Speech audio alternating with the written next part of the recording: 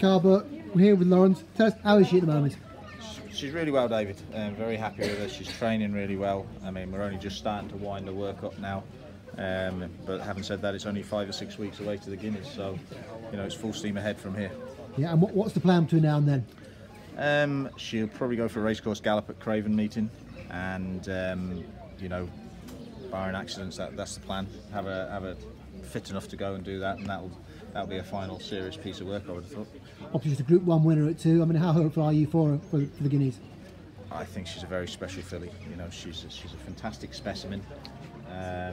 You know, she's very athletic. She's strengthened fantastically well through the winter, and you know, whatever she does in the Guineas, she'll improve on through the year. But she's a high-class filly.